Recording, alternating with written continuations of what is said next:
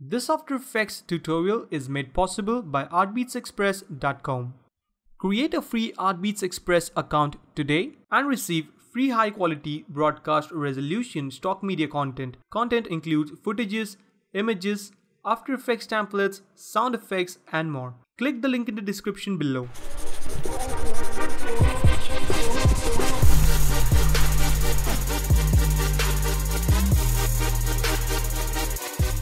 Hey guys, what's up? This is Nikhil from dopemotions.com and welcome to this brand new After Effects quick tip video. In today's quick tip, I'm going to show you guys how to create this really simple and cool looking text type on effect into After Effects. So without any further ado, let's get straight into the tutorial and get started. Alright, so let's create a new composition 1920 into 1080. And let's make this maybe 30 frames and 10 seconds should be good enough, and hit OK. So first of all, I'm gonna go and create my text. So you can type in anything that you want. So I'm just gonna type in something like, let's say, start typing, and let's just align this into the center like so. Let's make this white. Text is set. Now let's go and create a matte for our text. So I'm gonna select my rectangle tool and draw a shape like so. We don't need the strokes, so I'm gonna just bring this down to 0 and change the fill to white and hit OK. So let's just first of all rename this pretty quick to matte. So it's gonna be a matte for our text. Then I'm gonna go into my rectangular properties of the matte and I'm gonna bring down the opacity a bit low so we can see what's happening, and let's just align this in the center like so. So this is gonna be our matte for the text.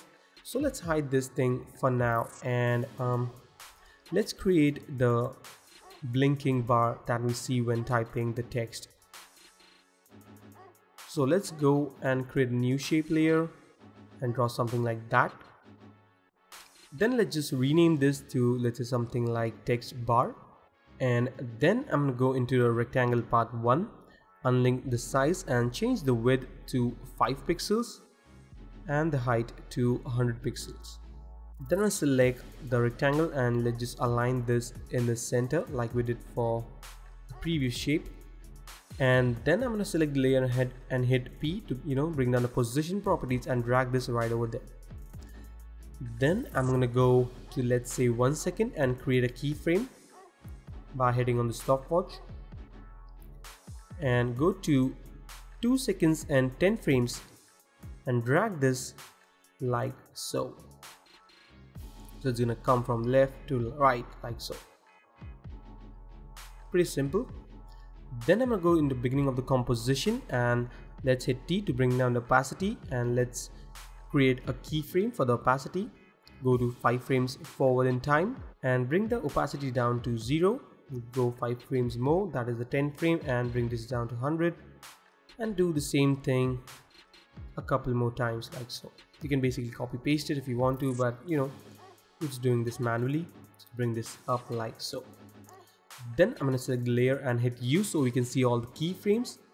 Select the opacity keyframes, hold Alt and drag this like so that they get distributed evenly. And then I'm going to select the keyframes for the opacity, go to right over there and hit Ctrl V to paste them up. Let's delete this keyframe, we don't need that. And now we should have something like that. Really simple, really easy. And now what we need to do is